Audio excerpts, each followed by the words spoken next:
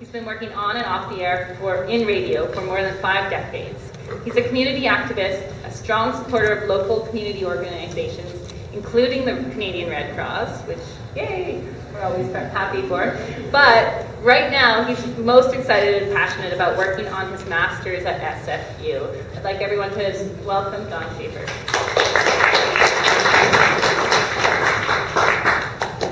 It's a real pleasure to be here. I was speaking with Joanne and Christine yesterday? Yeah, yesterday. No, the day before on the air. And so I've asked all my questions, so I'm really going to have to rely on you. We have a wonderful panel today. We have Don Wright, Renee Black, and Mariko Miller. And just to do a quick introduction, and then we'll start off. Don Wright is the acting manager of activism for Amnesty International. Renee Black is the executive director of Peace Geeks. And Mariko Miller is a nurse of medicine sans frontiers, or Doctors Without Borders. Yeah. We're going to start with Don. Don Wright is the acting manager of the activism team for Amnesty International Canada. He manages staff and volunteers across the country and is based at the Vancouver office. He works to promote public engagement with human rights issues rooted in Canada and around the world. Don has a master's in adult education from St. Xavier University and a BA in adult education from the University of the Fraser Valley. Don? Thanks, Don. It's a pleasure to be here this afternoon. And how's my mic doing? Is it okay? Good? Okay, great. So I'm with Amnesty International, and I'm sure many of you are familiar with some aspects of Amnesty International. The fact that we're pretty dedicated to the promotion and protection of human rights around the world. And we do this by carefully researching and documenting human rights violations, looking for cases where governments either don't have the right legislation or have the right laws but aren't enforcing them in ways that allow for impunity for perpetrators of human rights violations to get away with that. So, and the big piece for Amnesty, of course, is not just that we research and document these situations, but that we give people opportunities to take action. And that's something that we're unique in the world around human rights activism in terms of large organizations. We are the largest. We have something like 8 million members around the world in 150 countries. So we've got quite a reach. And at the same time, we've got a lot of our staff in various parts of the world who are on the ground for all kinds of situations when there's civil unrest, when there are disasters of all kinds, and of course when there's conflict or conflict is starting to develop in areas. We get as close as we can to what's happening so that we're able to talk to people directly who are experiencing those violations. We get to talk to people that are fleeing across borders. We talk to officials. We talk to family members, authorities, getting a complete story or picture of what's happening. And often that results in reports that detail, lots of detail, lots of eyewitness accounts of what's happening in a particular place or time. Sometimes it requires us to issue urgent actions, which is around, there's things happening right now on the ground and people need to pay attention to this, and we need our members around the world to take action and push governments to take the right action as well. And so we've got into a world of real-time reporting on human rights violations. In the old days, you used to have to wait weeks or months before you get an amnesty report. Now you're likely to get it tweeted to you, or we've got an app you can download, SOS Amnesty, where if something's happening somewhere in the world, you can respond right now to what's happening. And it's all about using public pressure to push governments to do the right thing, and whether that's offering protection to, in the case of this conference, of course, offering protection to aid workers, humanitarian officials, United Nations officials, so they can get in with the aid that's so definitely required. And I've just got 3 examples I want to give you of what that work actually looks like for us and why it's important, why we're kind of part of this panel around humanitarian work in conflict.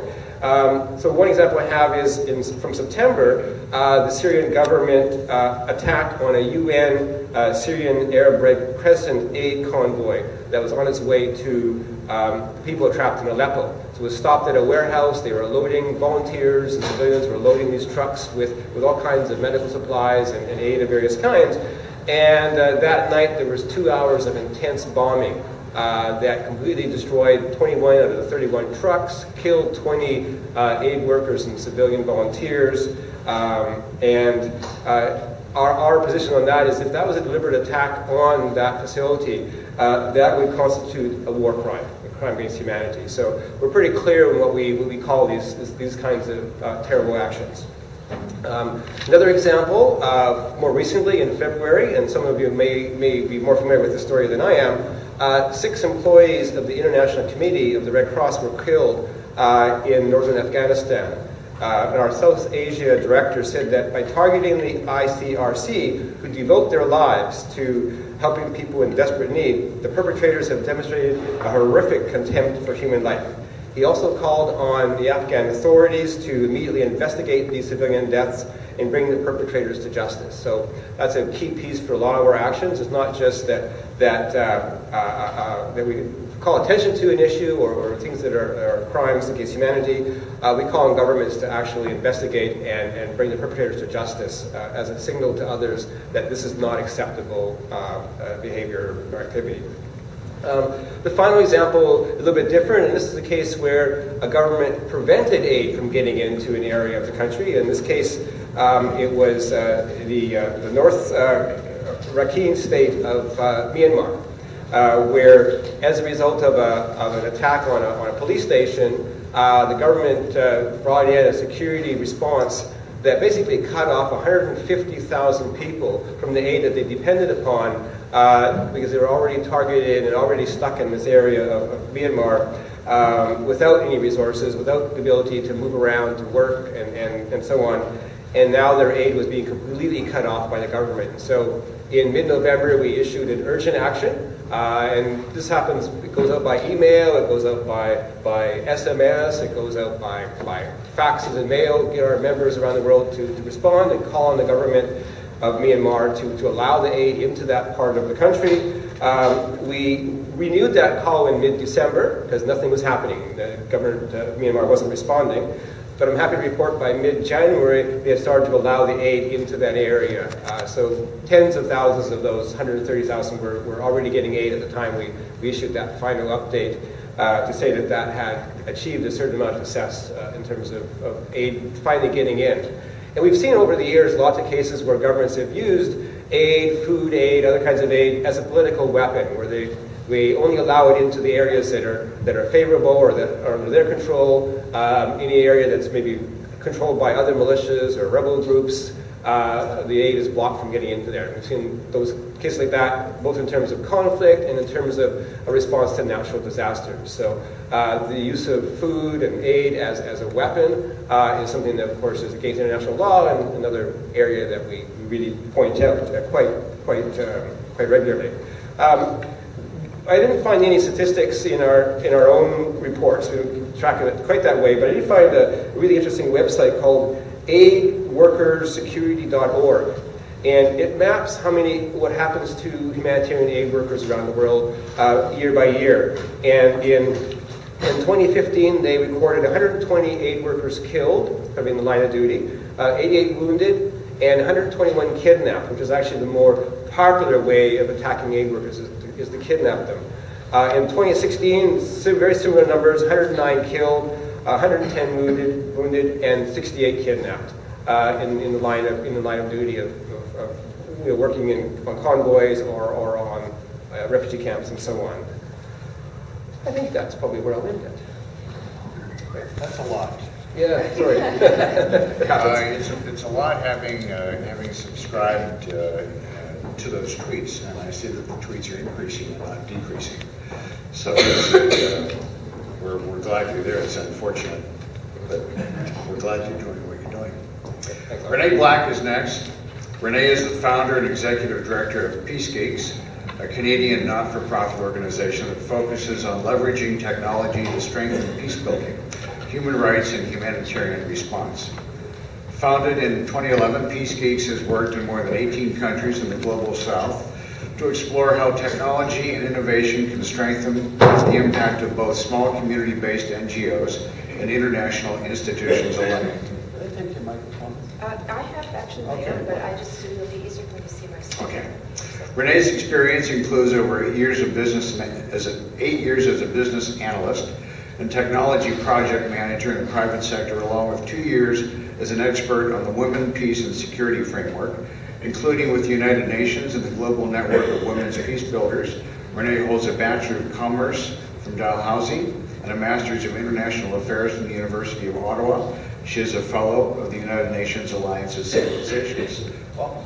Thank you. And thanks for having me here today. It's quite an honor to be here with all these organizations. I was looking at the back of the brochure here. Peace Geeks is on there with all these international organizations, and we have 3 full-time team members, so to be alongside you is really quite remarkable for us. So thank you for inviting us here today. Peace Geeks has been around for about 5.5 years. We're based here in Vancouver in Gastown.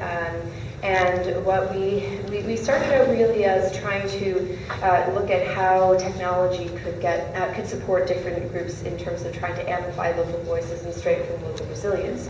And I personally got passionate about this area because of my work within the women peace building space, looking specifically at the critical roles of women in peace building and conflict zones around the world.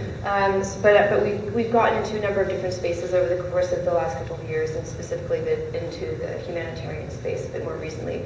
And actually, I have a question to the last couple of panels that I'm going to bring up a little bit later on. Anyway, what I want to just give you a bit of an overview. Actually, first of all, how many of you have heard of Peace Geeks before? Just for my reference. Okay, great, thanks.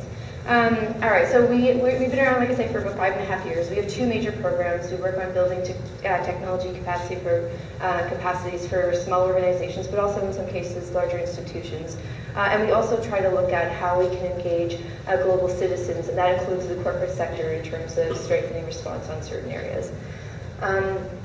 And so we are not strictly a humanitarian organization. One of our core programs is on looking at how do we strengthen the access to information on humanitarian services available to those affected by conflict, and I'll be getting to that in a bit more detail.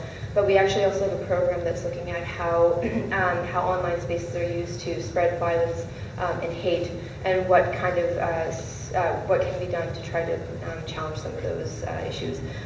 Likewise, we also have another program that's focused on digital security and how do we strengthen the capacity of those working on sensitive issues, including human rights defense, but also very much humanitarian work in terms of trying to make sure that the data that is being shared and transferred is being done in a way that's responsible and not putting people at further risk.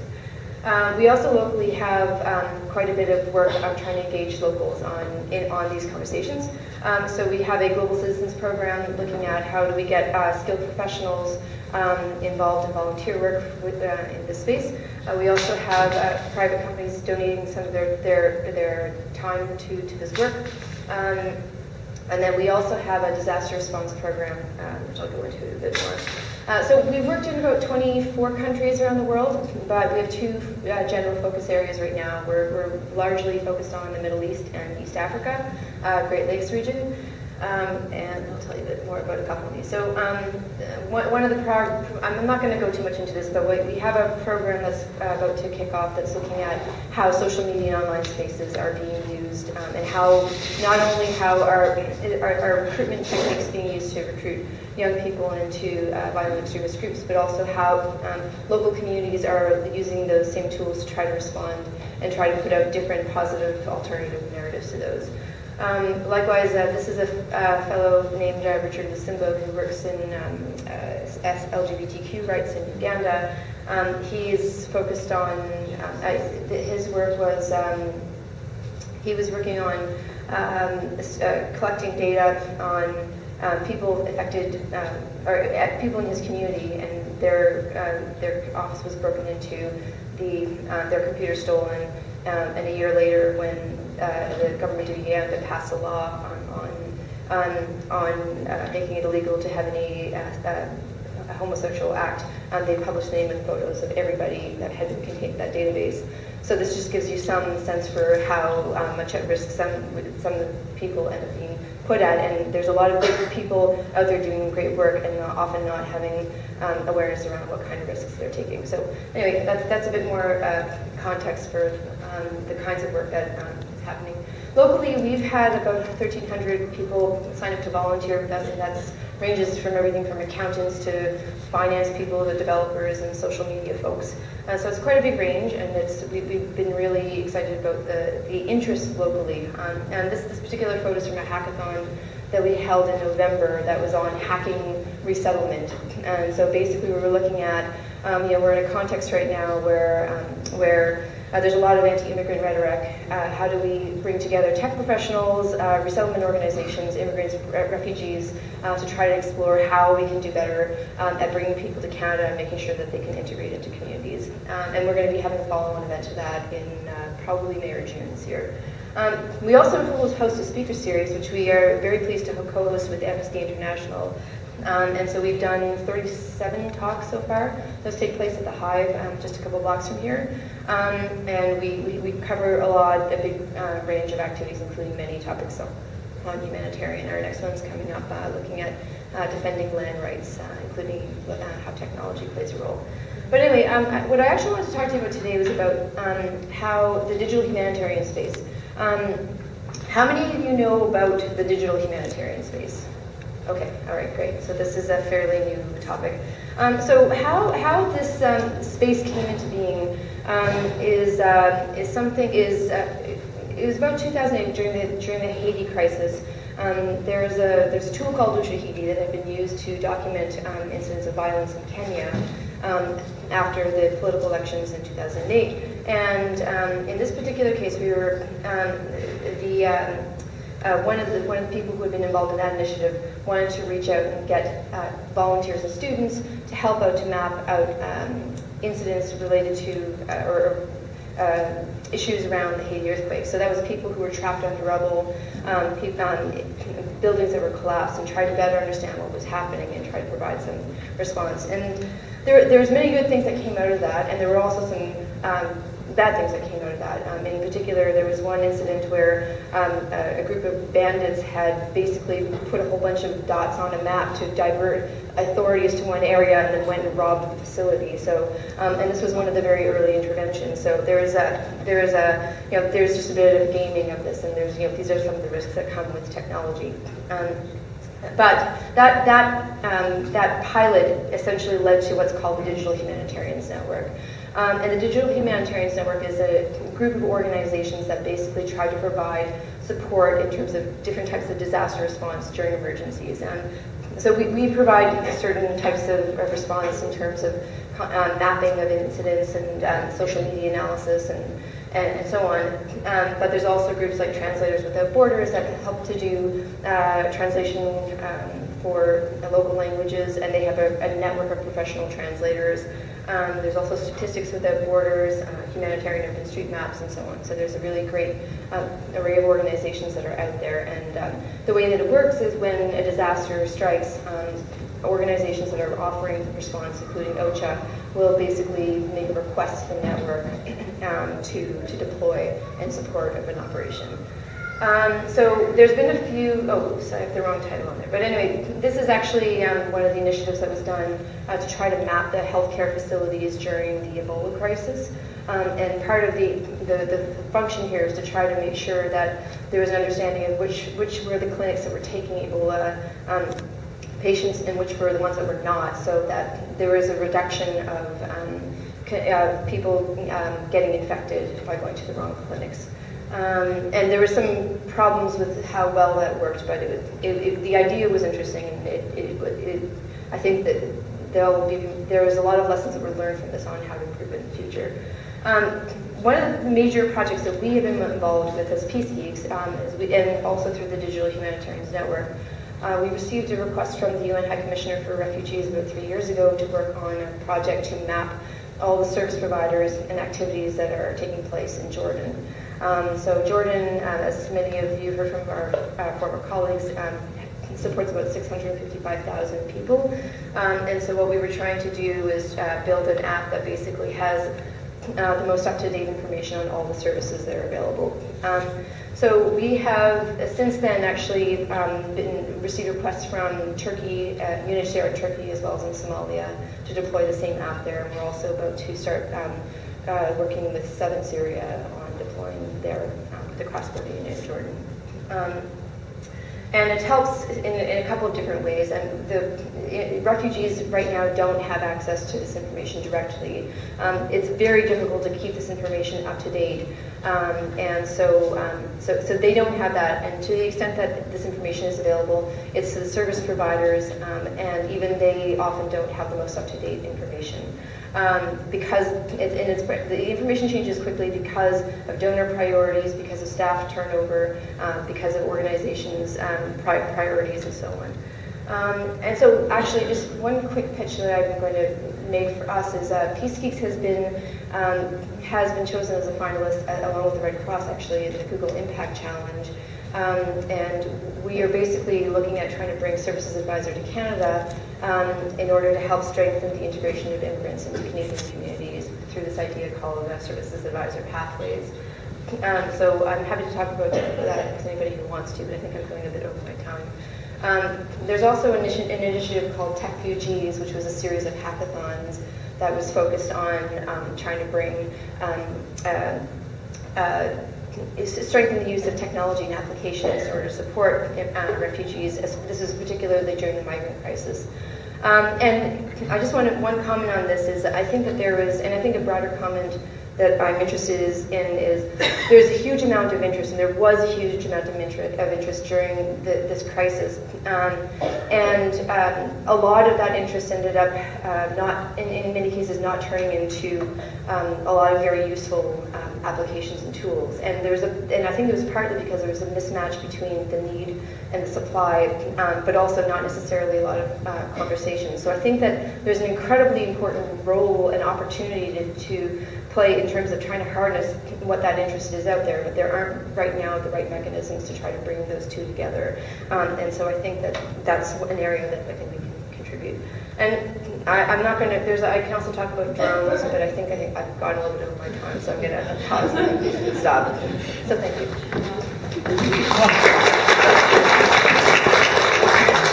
I'm out of breath. Sorry. Are you out of breath?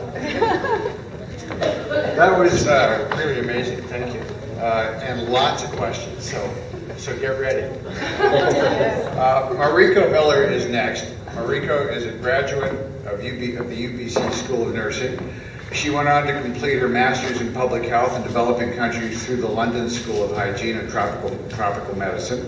She is currently working in Vancouver as a sexual assault examiner, an emergency nurse, as well as a clinic nurse at the BC Centre for Disease Control. Mariko has completed 7 missions with MSF, Doctors Without Borders, around the world. Mariko has her Bachelor of Science from UBC, has her Master's in Public Health from the University of London, and is presently attending Athabasca. Right. Oh, yeah. You have all this information. Mariko Miller. Okay, thank you. Yeah, thanks for having us. I think this is a fantastic opportunity to just kind of engage in such an important topic. I've worked with MSF in many different countries and in different contexts, and my last few missions has been in areas of armed conflict. And I would say probably that there are so many complexities on the ground in these kinds of places, but you know, what strikes me the most is just how hard basic survival is, and how getting access to food and clean water and access to medical care is so compromised due to conflict. You know, when I first worked in a South Sudanese refugee camp, I met so many mothers who would come to me, and they, you know, had to make impossible decisions every day about what to prioritize. And they would come into the clinic with a sick baby, and in my head I was always wondering, what took you so long to bring this child in? And the answers to that question would often surface, and I would really learn to understand how competitive basic survival can be, and how many needs there are. Many days it was because they were standing all day in line to register for food distribution, or they were waiting for food distribution so that they could feed their families.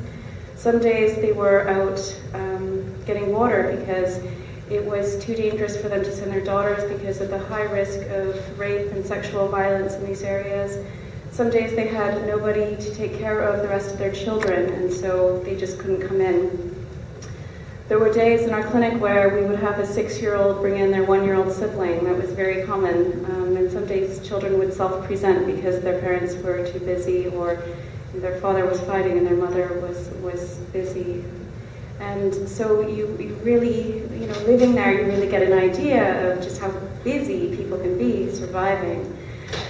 International organizations like MSF, ICRC, IRC, we've been increasingly vulnerable in humanitarian spaces, and this has been extraordinarily challenging and devastating for us. There has been so many attacks on hospitals, on health structures, and on our staff that has been so detrimental to the operations in the field. We've had to close projects at times, and the losses have been really devastating, and sometimes we've had to switch our operational model so that we can continue to provide care. Probably just over a year ago, I was working in South Sudan in Unity State, and we were doing mobile clinics because at the time we actually had to close a few clinics because there was just more attacks and stuff, and we resorted to doing mobile clinics so that we could continue to access really vulnerable populations. And I will never forget doing a mobile clinic, one mobile clinic specifically, because it was such a good example of the kind of challenges people have living in these areas. We were a team of, I forgot about this. Okay, exciting. There was a team of about 3 of us, and we flew in to a really remote area in Unity State, and it was just surrounded by swamplands, and the people there were so isolated and they were so kind of trapped because all the roads around these areas were in control by their opposition, and they didn't really have access to healthcare, and so the harvest hadn't come in, the crops weren't there, and over the course of just the short time I was just doing a mobile clinic there, I heard over and over from so many people just how hungry they were and that they were living on water and lilies to survive. And they would actually explain to me how they would dry them and grind them and boil them like they were this secret ingredient to survival. The first three patients that I saw that day were 3 young kids who'd all been shot, and in the last 2 to 3 days, and they were just waiting under shelter, which was really an aluminum container full of bats. It was dark as well, but one boy had been shot 3 times, and he was shot through his chest, and once through his jaw, and once through his leg. And we actually worked with ICRC, and we were able to medevac them. And I remember sitting and telling him that, how dangerous a traumatic pneumothorax can be, and that I thought he was really lucky to still be alive. And I remember later thinking how crazy that conversation was, because luck becomes really hard to make sense of in a place where you've got a 13-year-old boy who's been shot 3 times and is surviving on water lilies in a conflict zone. For the rest of the 2.5 days that I worked there, just this mobile clinic, we saw up to 500 people, just me and one other nurse, and we just saw tons of malaria and chest infections and diarrhea, and those are really the most common morbidities and mortalities in these areas. And we also saw a lot of malnutrition, which we also see a lot of overlap in areas of conflict, because then people are a lot more susceptible to infections, communicable diseases, and of course with poor water sanitation, you've got a really vulnerable population. So certainly there's so many complexities. On another day in just my regular clinic, parents brought in a 7-year-old girl, and they carried her in a small wooden basket, and I remember looking under the blanket that she was in, and she had been in a house fire, and the whole bottom half of her body was really unrecognizable, and I was so surprised she hadn't died yet of overwhelming infection. And when I asked when it happened about a week ago, and they had been walking that whole time through swamplands and through areas of opposition, and they had just had such a long journey just to access medical care. And that is really kind of an example of the realities that people face in these kinds of areas. Yeah, it's, you know, our work in these areas is so important, and it has to continue. You know, when I was leaving Unity State at the end of my contract, I sat in a plane, and I remember looking out the window and watching just a stream of women and children walking with all their belongings on their head. And, you know, I know they're trying to leave areas of conflict and insecurity and try to find somewhere safe so that they can be. And sometimes that journey is endless, and sometimes that displacement just continues. That was in clinic.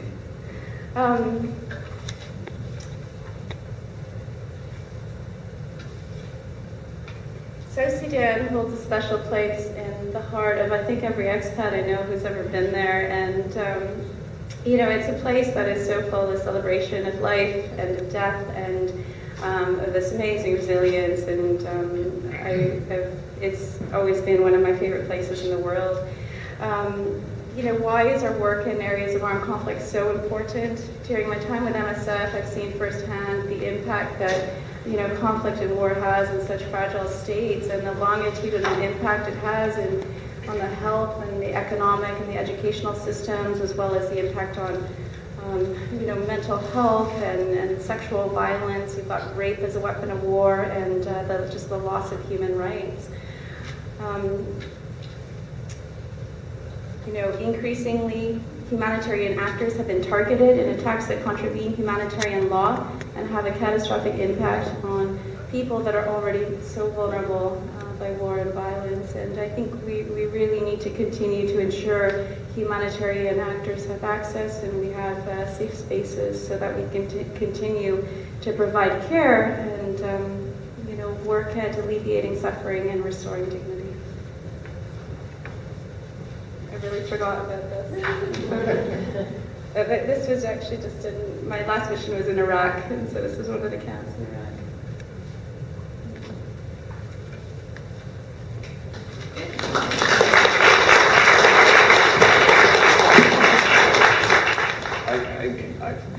I'm speechless, and I'm sure I speak for all of us that we're humbled by your story. For sharing that, thank you. I think we're humbled by everybody's story today, and the impact of the work that each of you are contributing and doing. I have one big question, and hopefully it's the only one I'm going to ask. What strikes me is that the work that you, the three of you, and other people in this room are doing is just to keep up with today. And it sounds like the challenges are pretty overwhelming. And as I kind of go down this rabbit hole called climate change, and I learn more. Recently, the U.S. Pentagon released a report that says that within 2 decades, there will be at least 30 climate-influenced wars with a prediction of between 1 billion and 1.5 billion refugees on the move by mid-century. So another billion to another 1.5 billion people, half of those are kids, are going to be on the move. How can your organizations, and I mean, I don't even know what you can think 20 years from now, but how do your organizations anticipate dealing with that magnitude, assuming even half of it is true? Oh, bring us down. Well, I just, the work you do is so important. How do you continue it, knowing that it's not going to get less, it's going to be more? Well, I think a lot of us, you hear this a lot too, of course. Lots of us have children or grandchildren, and we're thinking about their future. It's not so much, the window is not about our futures, it's about their future. I think events like this help us to pause for a moment, reflect for a moment on what the possibilities are, or what some of the ways that we can get involved. And I think, because we're inundated with images and ideas, and I'm sure I've got my phone in my coat there waiting for me to return some calls and texts and Facebook posts.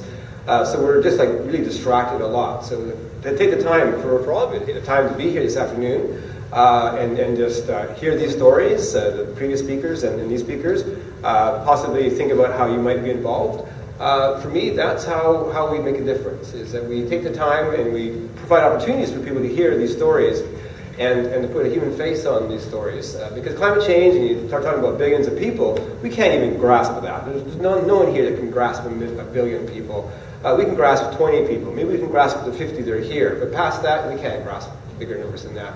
And so it's really important for us to take the time to work with others, small groups of people, understanding the issues, thinking about and learning about the ways through, and what we need our governments to do, what we need our corporations to do, what we need each other to do, and begin our work that way, one-on-one with small groups of people.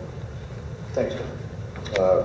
I think one of the speakers earlier said the most important thing we can do is help one child at a time. So that brings it back into perspective. Renee, what do you think? Yeah, I mean, I guess I think that, getting back to the point I made earlier about the fact that there is a huge amount of interest and potential in terms of harnessing both the power of the crowd and in terms of harnessing the power of the private sector to contribute. I think that there's a lot of opportunity there, and we're not doing it well yet. And I think that there's a lot there. And I also think that there's a lot of room for innovation. And I don't just mean technology. I mean just, room for trying to do things differently, piloting it out, finding out what you can, and having spaces to learn so that you can iterate on what's worked and what hasn't, and then replicate it where appropriate. Do more beyond that, but at the very least, you need the organizations that are already there working well together. So I think the coordination piece is really important. So there's still hope. Pardon Lots me? of hope. I don't think that we in North America can afford to be taken down by despair. I work with too many people who are in much worse situations whose resilience is incredible, and it is. I don't think I help them by not being hopeful. I agree. Mariko, what do you think? Well, I think what you guys have both said has been really valuable.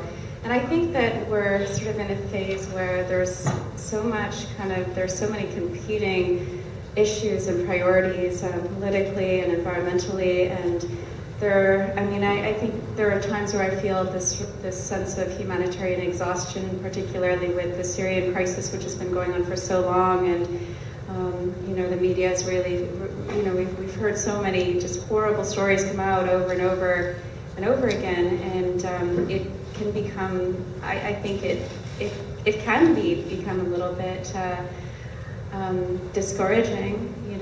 The climate issues have been around for so long, and we know the links between sort of disaster, natural disasters and climate change, and we know we really need to focus on sort of risk mitigation and disaster response and be prepared for that, particularly knowing what potential impact we may see, especially with migration and movement. And it's something we need to monitor very well and really kind of work together. And I think Renee's presentation was fantastic, and I was so happy to see those links, because so much of it is really that kind of communication in those networks and that contact on the ground, so that we're always up to date with really what's going on. But yeah, climate change is a massive issue, and I think we just need to continue speaking out, as well, as much as we can. I guess I would just add to that, we need to do a better job at preventing disasters from happening in the first place, because climate change is going to be difficult to prevent, but we can at least try to do what we can to make it the effects less bad than they can be. And at the very least, if we know what's going to be happening, we can take steps in advance of it becoming an acute disaster. I think that there's a prevention on that side.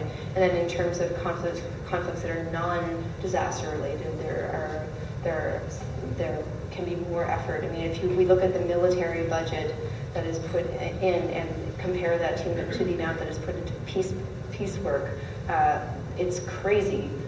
And that ratio is going to go up even higher with the U.S.'s reallocation of their budget. So, I mean, that's a very big concern for me.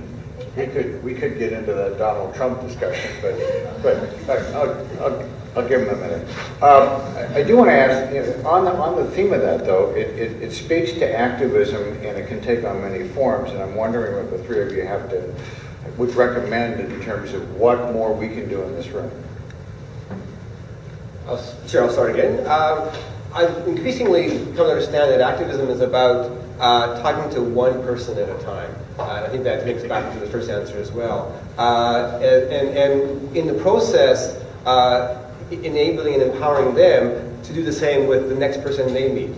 And we've seen that technique used a lot in political campaigning in the last few years. And a lot of other social movements have started to use this approach where they understand it's no longer adequate or even makes any sense for a person to have a relationship, say, with the head office. It's more about who else in your community can you connect with to work on these projects. So whether it's the environment, whether it's environmental issues, whether it's human rights issues, whether it's local issues or global issues, nothing happens without us talking to one another about it and helping those people that we're in contact with to be able to talk to others.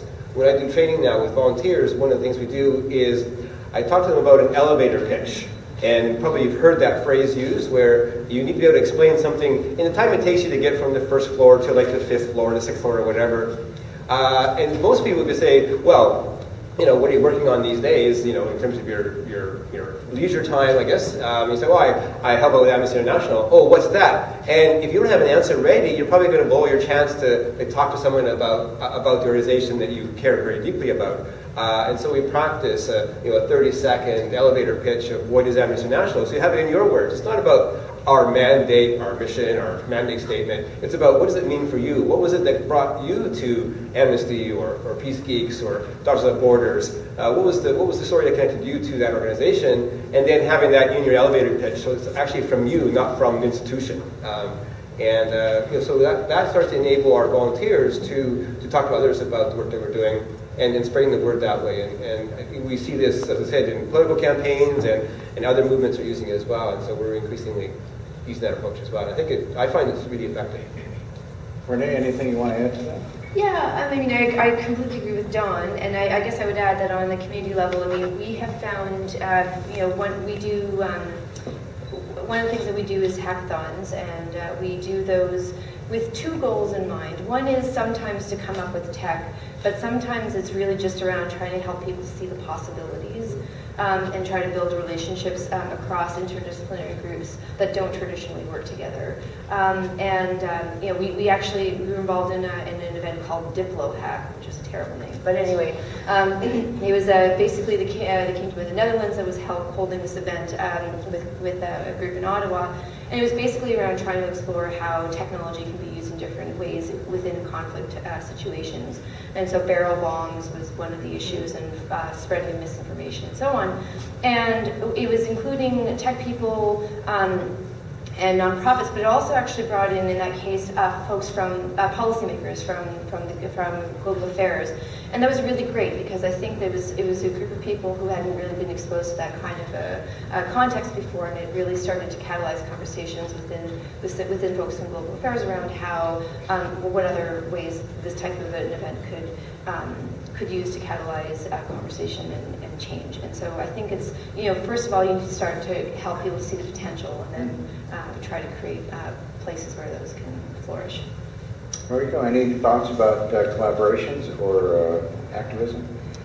Well, I think you guys covered a lot of things. I think, I think activism is so huge, and it's been a big part of my life for the last 15 years at least. And I think it does come down to sort of personal stories and people really getting a better understanding of what it's like to live in someone else's shoes. And sometimes that can be really hard when we're also all kind of surviving in our day-to-day busyness and stuff.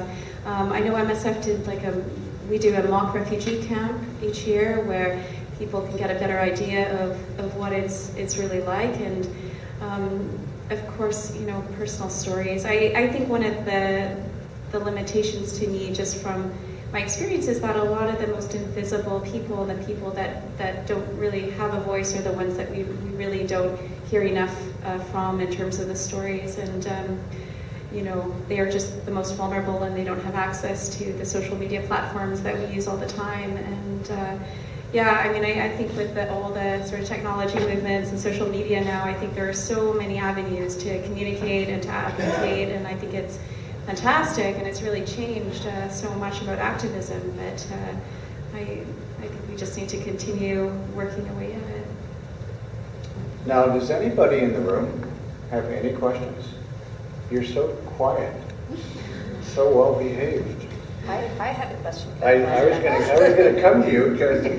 Go ahead, Fire. Okay. So actually, and this very much comes back to the point that I've been making around partnership with the private sector.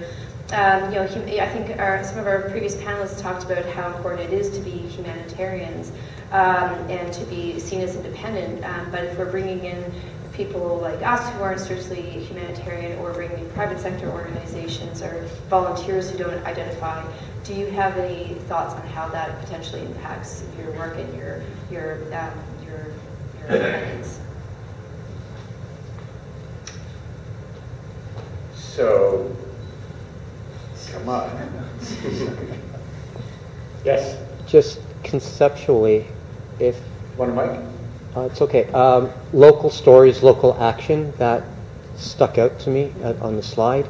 And it seems that cities, by de facto, have a municipal foreign policy that's distinct from the state, the federal government. For example, the Canadian government may be working out of necessity with a dictatorship.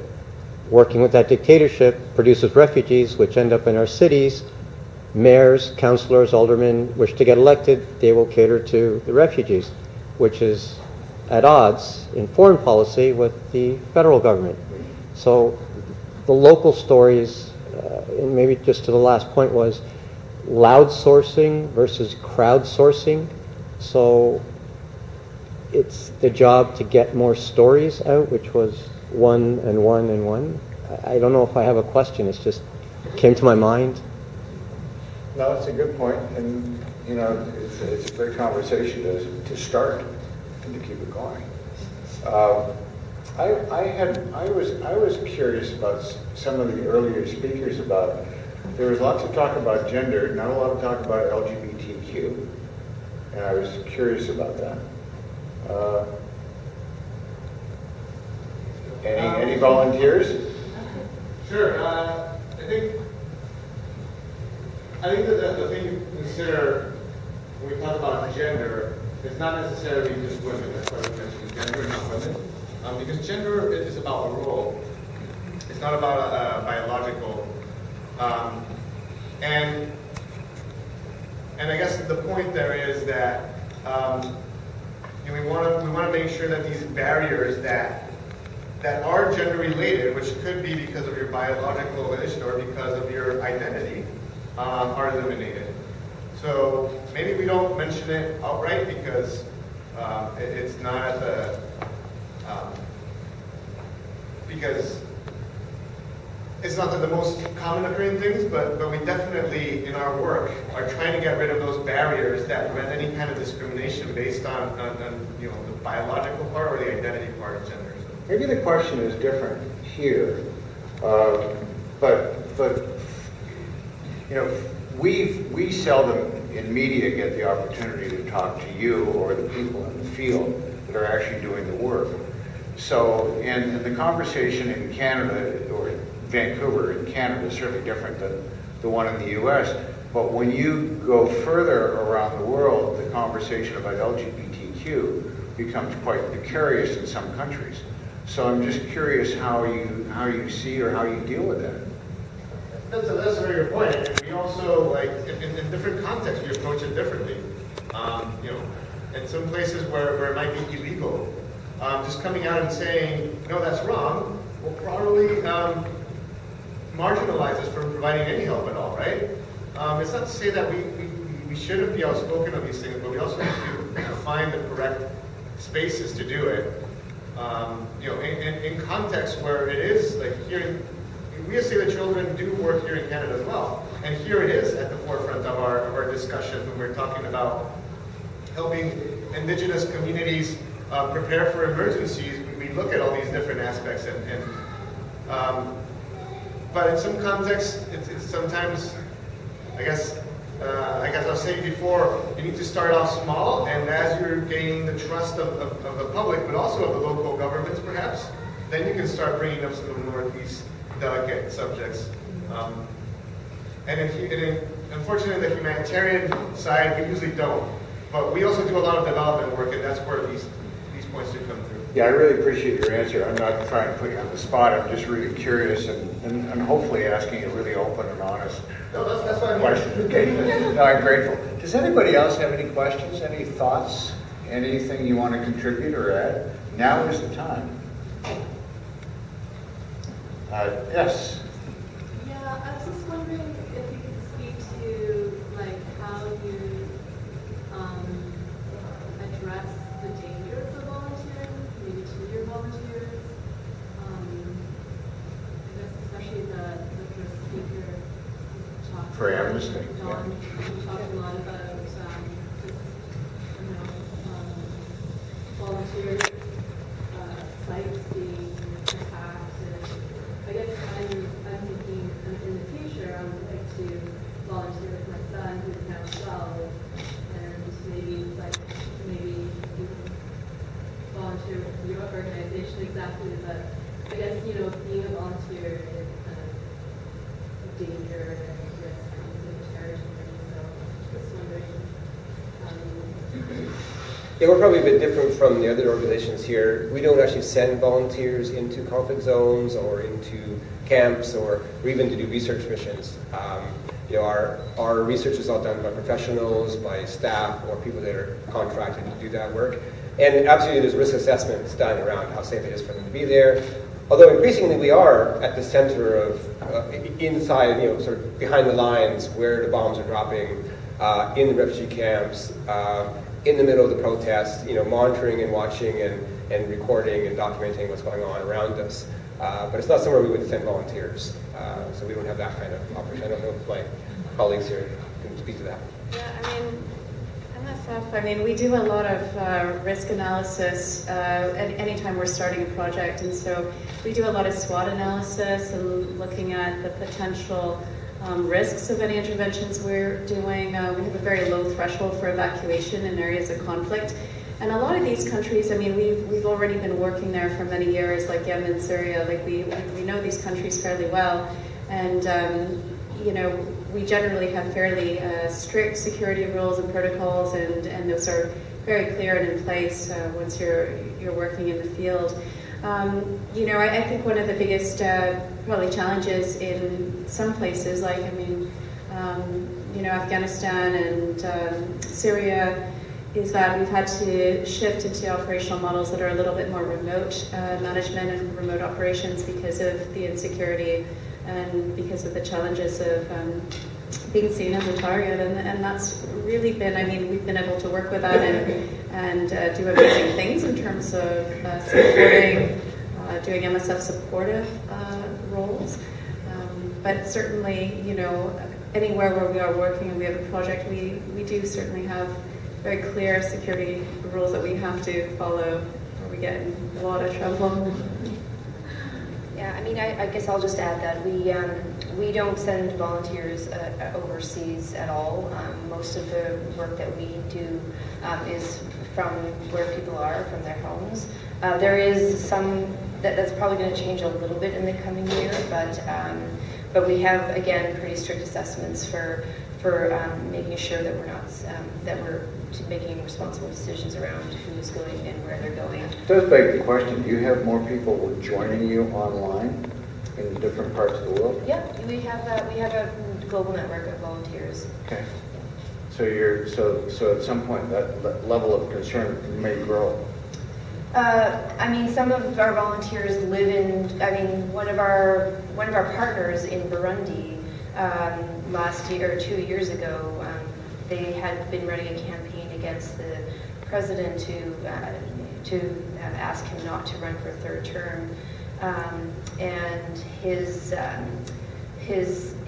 team and the core principals for the other 10 organizations that were involved in that campaign all became targets, and quite a few of their members were volunteers of ours, and they all had to flee the country. They're now refugees in Rwanda, United States, and Canada, and so I mean, that's not, they weren't sort of doing work on behalf of Peacekeeps, but we certainly feel some responsibility to try to do what we can to support them in those cases and involved with their evacuations.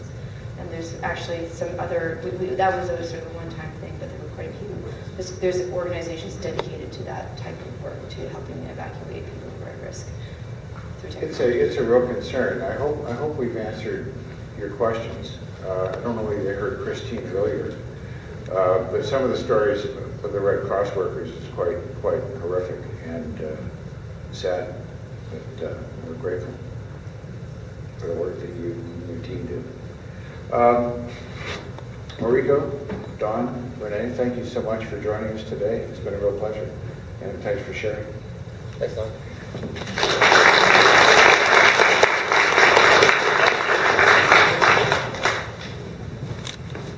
Well, it is my pleasure to thank, again, this panel led by Don with some really great questions. Thank you. I feel like all three panel members, again, Don, I'm loving this Don dynamic. Renee and Mariko, thank you very much. I really feel richer for having listened to your stories and your contributions. And I hope everyone's enjoyed today. Can we have a round of applause for everybody in the room?